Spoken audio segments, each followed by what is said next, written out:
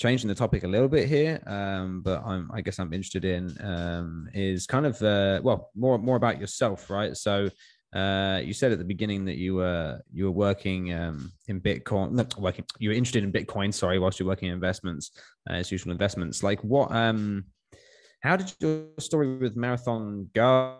Because was it a situation where you kind of poached from a company, or how did that go? Like how did you get into Bitcoin? I guess like how did you get into Bitcoin first, and then how did the situation go with you? Story around that. Yeah.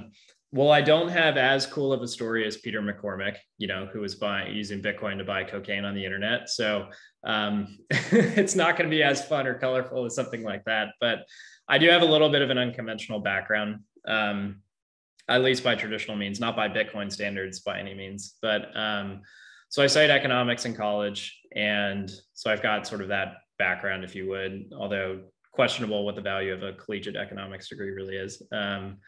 But when I got out of school, I wanted to be an actor. And I've done acting kind of my whole life. It's something I'm still very passionate about.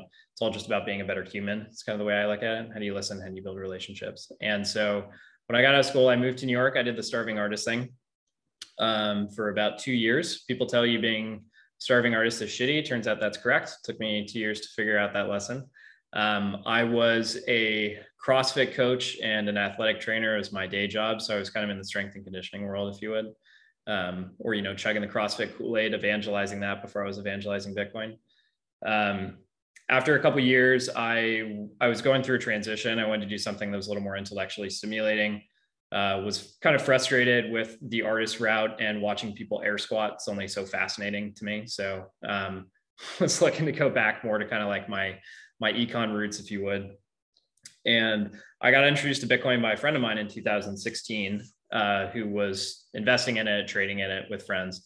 And in hindsight, it was actually fortunate that I was kind of in between careers or jobs, if you would, because I had just a ton of free time to study.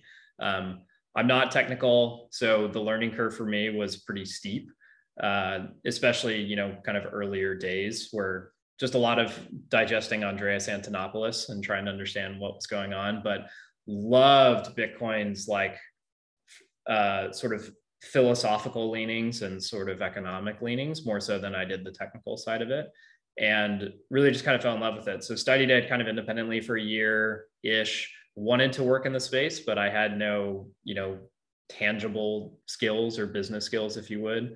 All of my skills were intangible at the time. So did a little bit of consulting for a smart contract startup, but just couldn't quite get my foot in the door somewhere. And then I ended up just getting lucky and getting a job in investor relations through a friend of mine, and knew absolutely nothing about it. Full disclosure, I Googled capital markets before my interview, very green, right? But I just kind of put my head down. I cut my teeth there for I think I was there for a little over 3 years, 3.5 years or so. And I was like the Bitcoin guy in the office. When I got hired, the president of the company asked everyone to give him an investment thesis pitch, and I was pitching Bitcoin, and wasn't very well received. Probably would have been a good investment at the time. This was 2018. But essentially, once we kind of got to a point where real sort of Bitcoin companies started appearing in public markets and looking for investor relations help, they basically started getting fed to me because I was the Bitcoin guy. So I actually did, the first company I worked with really that was serious was Riot Blockchain, actually. So I kind of helped with their IR efforts at the start of 2020. And then when that relationship phased out, Marathon came on board as a client, and at the time was a $7 million market cap company. Had 3 employees, maybe owned 2,000 machines. I don't even think they'd placed their first 10,000 unit order yet at the time. And along with, they had another outside IR resource at the time named Jason Assad. He and I kind of tag team the IR efforts. And so got to be involved basically, on the whole building process of the business.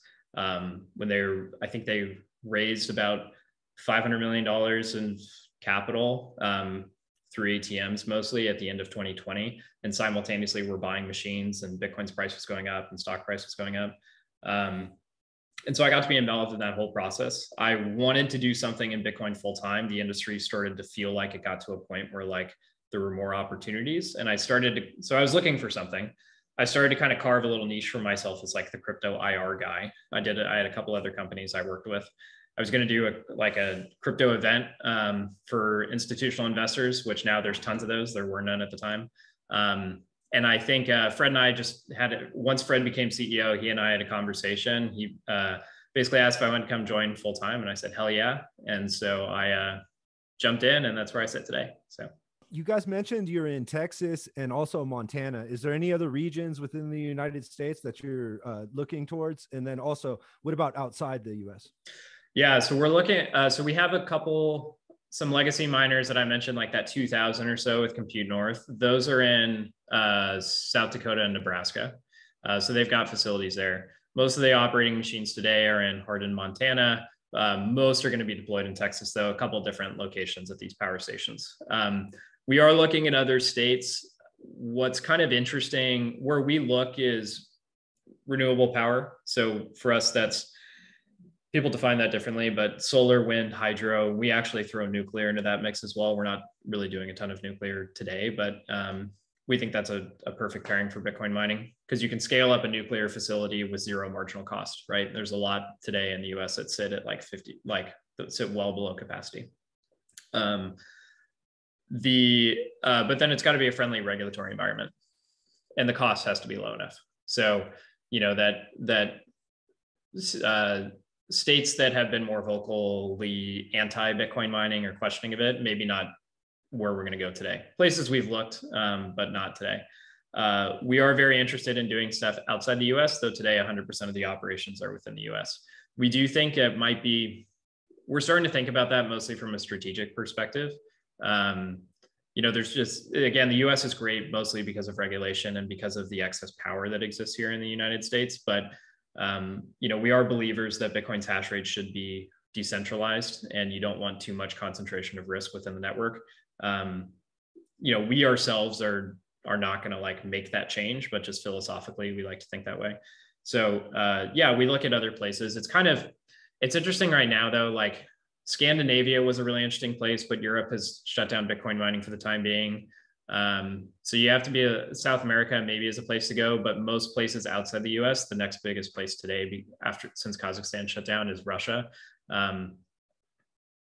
Questionable if we would go there. We do look at geographic diversity. It's important. But today all the operations are US based. Putin could be listening to this podcast, man, and he's going to give you a call, Charlie, anytime. See if you guys want to head over to Russia. You never know. Could happen. Always open to having a conversation. I'll talk to anyone. I'll get on the phone to Russia. I think they've got a lot going on at the moment with Ukraine and stuff, so they're probably a bit busy. Yeah. No, I guess I've got one last question I wanted to ask you, which was, sure. Do you see any situation in the future? Because obviously you guys are mining Bitcoin. Do you see any situation in the future where you guys would diversify into mining various different altcoins, or even setting up nodes and stuff like that in order to make money, basically? Is that somewhere you see yourselves going, or do you think that you guys in your short and long term plans have got it set so that essentially Bitcoin is where you're focused? That's a good question. Yeah, you're right. So we're just Bitcoin today, 100%. And we hold all the Bitcoin we mine. So we're kind of very simple from as an investment thesis from that perspective. We're a proxy for Bitcoin is how a lot of institutions look at us, which I do think people like. That being said, we have explored the idea, and we're actually revisiting it and continuing to look at this. Does it make sense to take a portion of our operations and mine altcoins, and then basically sell those and use the profits to pay for our operating expenses? So that's something we're looking at. I think it's unlikely you would see us mine altcoins and hold them the way we do our Bitcoin. But are there strategies that we could use to basically help cover ongoing costs of running the business? That's something that we're looking at. I don't know how realistic it is, like in terms of that being part of our like actual future plans. Like, I don't know how the probability of that actually being implemented, but it's something that we have looked at before and are continuing to look at. So I would say that's probably the only capacity you would see us start playing in the altcoin space, if you would. What's maybe more likely for us is if you think about the idea that we're soon going to be in a place where we're earning a very large amount of Bitcoin on a daily basis. And if we're not selling it, we're kind of becoming like a large asset manager almost, right? We're just sitting on this pool of capital. So then the question is, what do you do with it? And I think you may see us start implementing strategies of like, we've already been experimenting with this, but like, can we generate yield off of our Bitcoin holdings and use that to cover operating expenses? That's something we're experimenting with today. Would it make sense for us to start? People always ask me like, what's the long-term plan for Marathon, right? Like in 10 years, where's this company going to be? If we become a large holder of Bitcoin, we're not just a proxy for investors to invest in Bitcoin, but then we also have opportunities to actually invest in the Bitcoin ecosystem as well. So basically leveraging that Bitcoin or that pool of capital as a way to kind of look at investing in startups or experimenting with other businesses that are either directly tied to Bitcoin mining or that are kind of doing work within the Bitcoin ecosystem. Because if we can help build out the Bitcoin ecosystem, that's good for us, right? And we think that's good for our mission as well. So I think you might see more initiatives in that side. But the altcoin thing is an interesting question, something that we have explored. So what about you, Charlie? Besides Bitcoin, do you have any other interests in crypto, NFTs, metaverse, meme coins? Yeah. I do. Unfortunately, I got so much just trying to stay on top of Bitcoin. I don't have as much time as I'd like to research everything else. Bitcoin moves fast enough for me personally, but I really like the premise of the NFT space, and so if I think about like when I first got into Bitcoin. And like the use of blockchain technology, like what's a blockchain for? Like, why do people why should that exist? Why do people use one? Makes a lot of sense for me for non-centrally controlled money, for distributed and immutable money. The next best thing for me is it's data that doesn't exist in the real world, I think is probably where there are lots of interesting use cases. I think NFTs are an example of that, right? What NFTs essentially do is they take something that's digital and they create scarcity around it. So something where there was no scarcity, all of a sudden scarcity exists. And if you can create scarcity, then there's value there, right? There's monetary value to something that's scarce. There's no monetary value to something that has no scarcity. So I actually think that's a really interesting use case. I've always thought that identity, people talk about health records as one example, but like your credentials, like who you are, like that should totally live on a blockchain in my head. And I always think about this example when there's like, if I try to put my shoes or if I try to put myself in the shoes of someone who's like a refugee. So think about like Afghanistan, right? What happened there recently?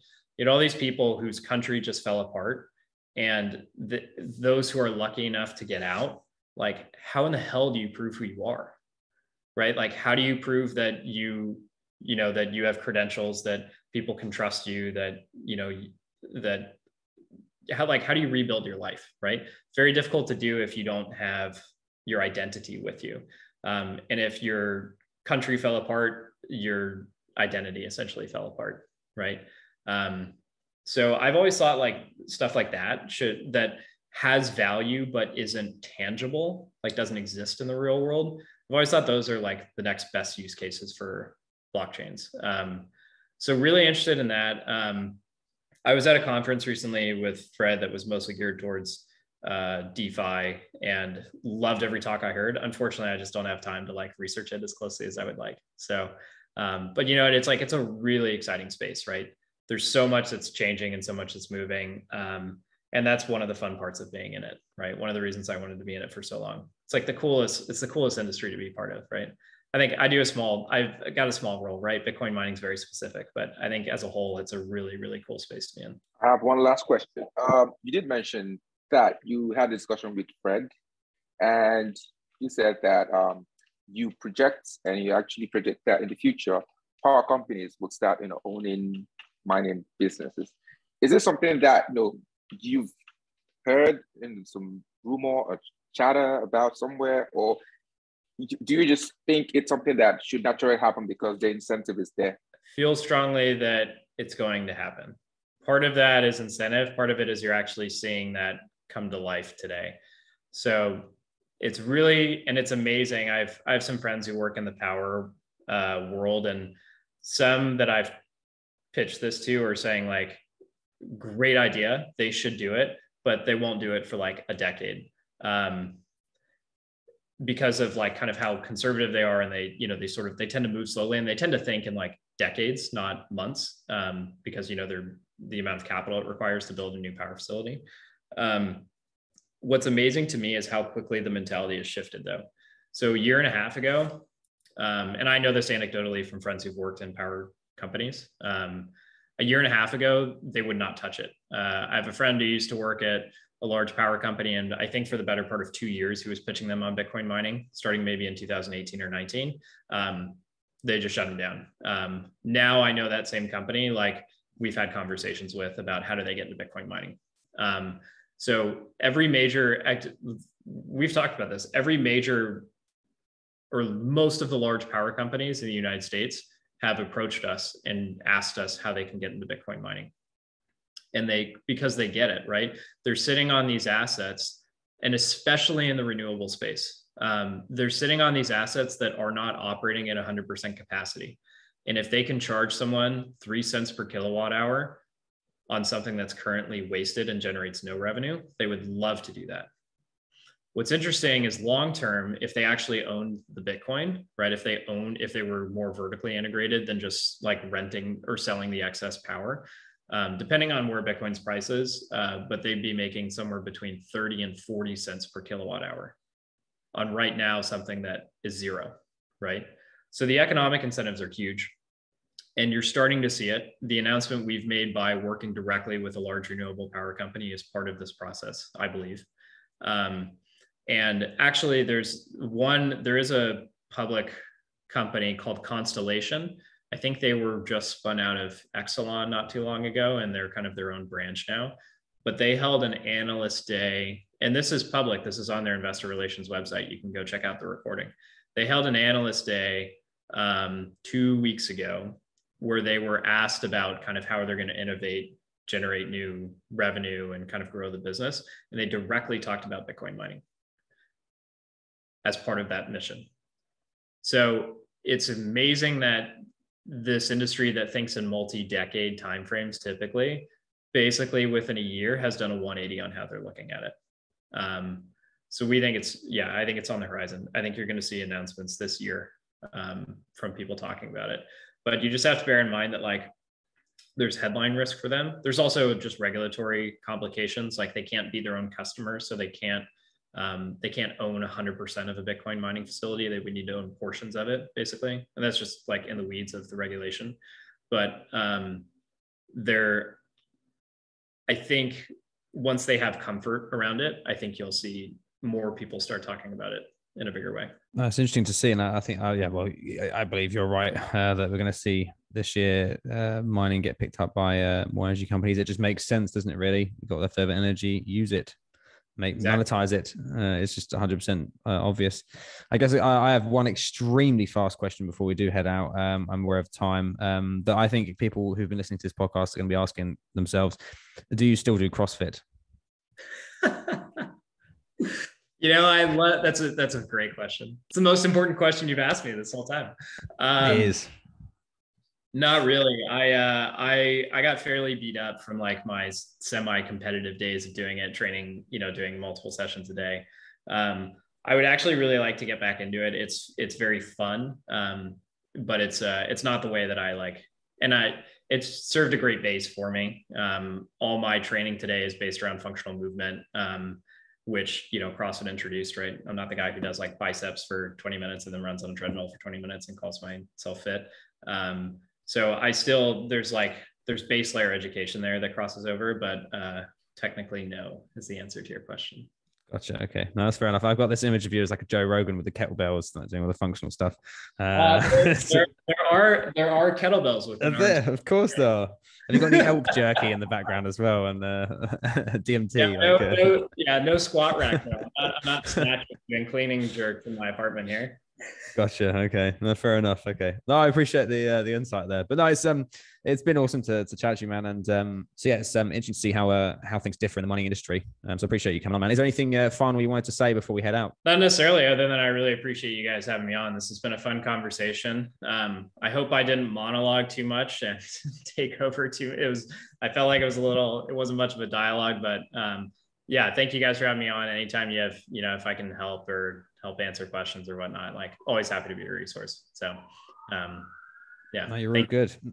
Perfect. Thanks. We like to let the guests talk much more than we do, because we're not exactly that interesting people, to be realistically honest with you. So you're the reason people are listening. So that's all good. But yeah, I don't know about that, but thank you. I appreciate it. I say take care, and thank you for joining me. Thanks, Ricardo and Jerry, for joining us, of course, as well. And thank you for everyone listening. Have an amazing day, week, year, month, life. Be happy and keep buying Bitcoin. Take care.